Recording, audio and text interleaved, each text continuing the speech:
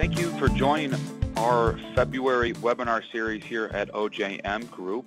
We're pleased to have you listening and following along.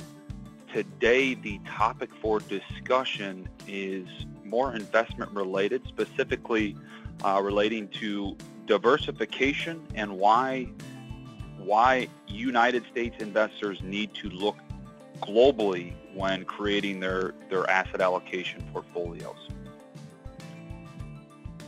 Just a couple pages of disclaimers here. High level, OJM Group, we're an SEC registered investment advisor. Before we jump into the presentation, I also wanted to let everyone know that our OJM materials are free to attendees that follow along with the webinar today. You can see the books there, physician related with different state and specialty topics. And then for business owners, the fortune building book, as well as the designing for wealth book. So let's jump right in today. I'd like to start by just kind of taking a step back and looking at what the global stock markets have done, both since the financial crisis in late 2008, early 2009, and then really more recently in the last 3 to 5 years as well. So a couple of things have converged lately, one of them being the large run-up in the US dollar, the currency, compared to global currencies. So as a United States investor who pays his bills in dollars, that can certainly impact your returns abroad, both in the European international space as well as the emerging market space. So you can see here on this chart, for the third straight year, dollar appreciation was a drag on foreign stock returns. The major decliner was the British pound, really most of that relating to the summer months when Brexit, the vote passed, and the Brexit announcement was made. We really saw a huge sell-off in the British pound compared to the US dollar. And then also, again, this is the fourth straight calendar year and 6 of the last 7, going back to the financial crisis times, that US stocks have outperformed foreign stocks. And again, this is one of the longest stretches of US outperformance on record. And you can see a lot of this was even intensified by the increase in the US dollar. So you can see here on this chart again is US stock returns since 2012. This is cumulative, coming up on 100% for US stocks. However, in developed international, same index in terms of tracking purposes, but one is in local currencies, so pound or Japanese currency or potentially some other peripheral European currencies, compared to what those same returns did in US dollar terms. You can see they were much less, almost really half in US dollar terms, and that was all the appreciation of the US dollar. So moving along, we can see here we've had quite a rally in the dollar, and it looks and has remained, we think, overvalued compared to a basket of other currencies. You can see what comprises that basket over there on the right side. But really, we have been in overvalued territory on the US dollar for really 3 years now, in our opinion, which again impacts your global returns. Here's just another view adding in emerging market stocks. So performance has been has been worse in the emerging market space, not necessarily all attributable to currencies, but certainly has been almost flat since 2012, nowhere near the returns of the US stock market. And really what we're gonna hone in here on as we move along, I think our analysis really implies that from current price levels, both European and emerging markets are likely to generate much higher returns in the US. Now, there's certainly no guarantee in that. There's no guarantees in the stock market, and we don't know how long a potential dislocation could carry on forward, but we do think European and emerging market stocks are poised to outperform U.S. stocks moving forward. Here is just another view going back to 2007, how both developed international stocks, really you think European, Japanese stocks, as well as emerging market stocks have fared since really the height, the peak of the market in 2007. So you can see pretty abysmal returns in both emerging and developed stock markets, whereas U.S. stock markets have had a nice run since the peaks in 2007. Now, why are we talking about this? I think for us, we're always trying to educate our clients on, trying to go where the puck is heading, not where it's necessarily been. I think for us, a lot of clients see the returns in the U.S. stock market the last 5 to 7 years and automatically say, well, why do I not have more of my portfolio exposed to U.S. stocks? And for us, I always like to come back to this chart that shows how stock markets move in cycles. Yesterday's loser is often tomorrow's winner, and you can see this theme playing out over a longer time period than the last really 5 to 7 years.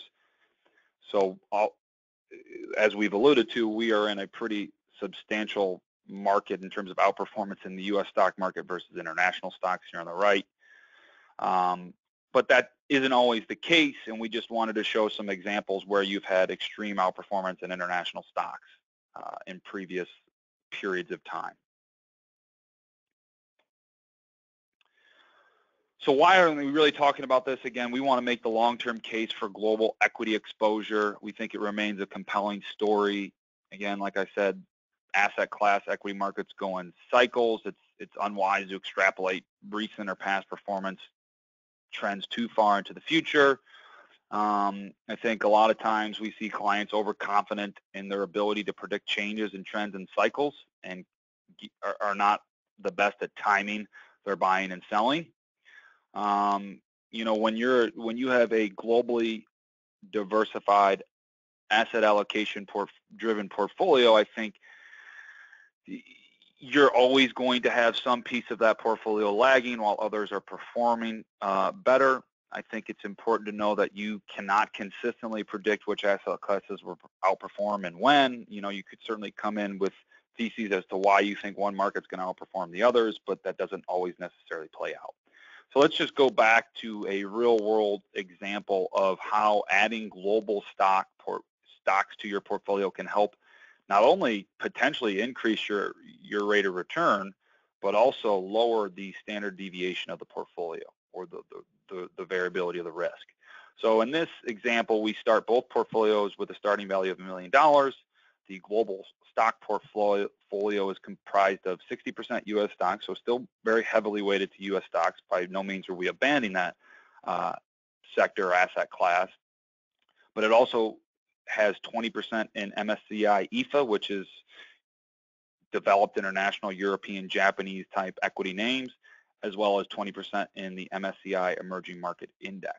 And as you can tell, the return is higher by 0.6%, which on the surface doesn't seem like a lot, but when you extrapolate that out over 35, 40 years and adjust for the impact of compounding interest, you can see you're left with a substantially higher ending value than an all U.S. S&P 500 type portfolio. It's over actually $28 million difference. So although the percent numbers don't look like it's much on the surface, when you extrapolate that out into dollar terms, it can be very substantial. So back to our just theme and outlook for U.S. stocks, we think longer term our outlook for U.S. stocks is pretty muddled. We remain somewhat bearish. We expect low single digit annualized returns over the next 5 years in kind of our base case scenario, and a lot of it's driven by the valuations. I think U.S. stocks are somewhat expensive and they're near the upper end of their historical valuation range here, as you can see by this chart, both from a price to equity perspective and a price to sales perspective. Going back to the mid-60s, we're well above that median trend line and really almost above where we have been in terms of all-time highs. Not quite the same on price to equity. I think back in the late 90s, early 2000s, .com valuations got even further stretched further, but we are above average in terms of both price to equity and price to sales ratios. Continuing on our theme for low expected returns for U.S. stock portfolios and taking that a step further, the traditional 60% stock, 40% bond portfolio, we really do think the returns you've been able to accomplish long term, if you go back to the 1950s, rolling 5-year periods, you've been able to achieve about a 9.5% rate of return with that portfolio. However, we really dampen those returns moving forward because of our low expectations for U.S. stocks.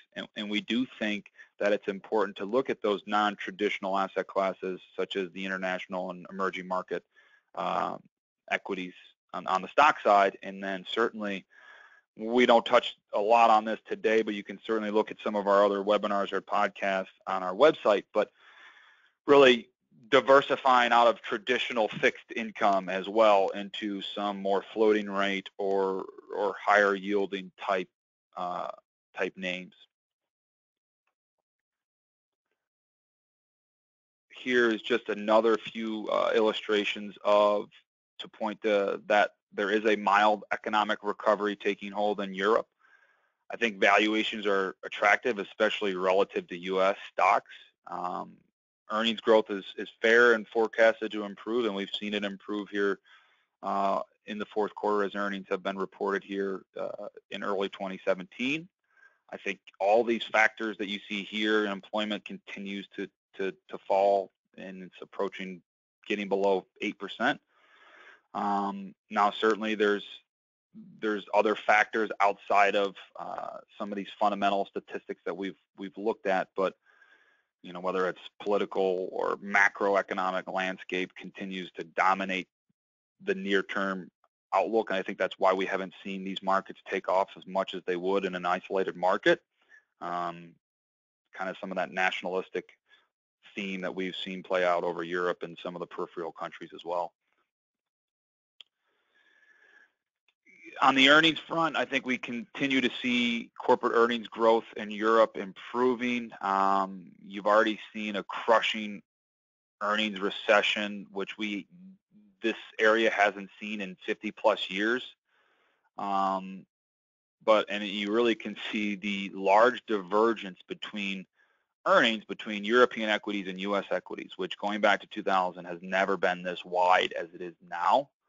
Also, I think, on top of some of these points we've made from an earnings perspective, I also think European companies have done a lot of restructuring really since the summer, since some of this Brexit noise has hit the markets. They've drastically cut costs, improved operating margins, profit margins. So I do think that if we do see a global growth pickup story or economic revival, I think there should be substantial impact on the underlying earnings in European stocks. This is just taking that a step further and adding in emerging market stocks. You can just see from a relative price to earnings standpoint where they are to their historical median. U.S. stocks are about 25, 26% overvalued, whereas European and emerging market stocks are 30% plus undervalued when you look at a historical median data point on a price to earnings ratio. So I think, again, this is just another case for why we think there's attractive valuations relative to U.S. stocks. And then my last slide for the day is just a graphical depiction of why diversification works over time. Typically last year's winner is the next year's loser or vice versa.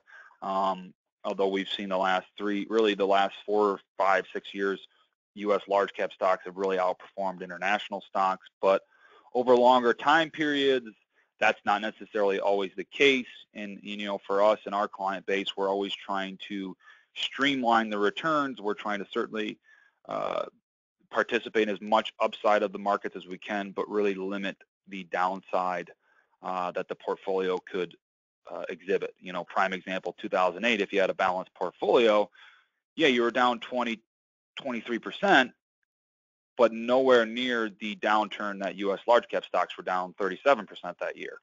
So again, just furthering that story of, you know, we want to kind of live in that balanced portfolio zone where, you know, we're not typically going to be the highest performer in a given year, but we're also not going to be the lowest performer in a given year, just kind of staying steady in that middle range.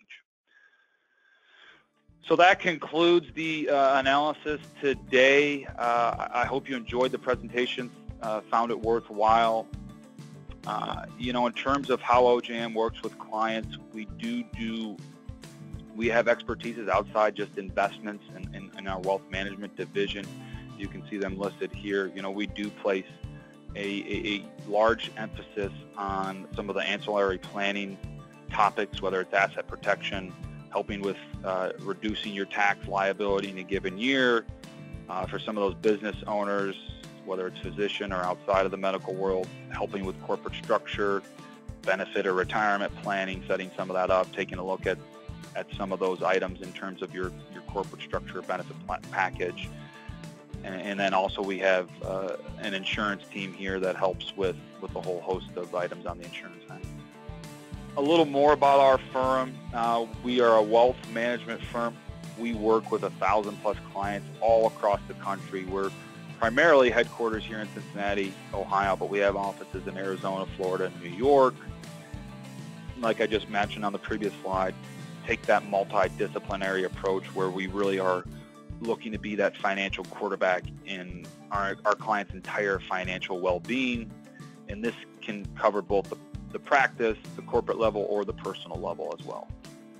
If you enjoyed the discussion today and would like to learn a little bit more about our firm, feel free to go to our website directly and request a free copy of one of our books and use the promotional code OJMWEB, no spaces, at your checkout to receive that free copy. Again, my name is Adam Braunscheidel. I am a wealth advisor here at OJM Group, certified financial planner as well. My contact information is there. Feel free to email me if you have any questions relating to your specific portfolio or investments. We'd be glad to schedule a free consultation and provide some potential ways that we could help. Thanks again for your time, and look forward to potentially speaking with you all.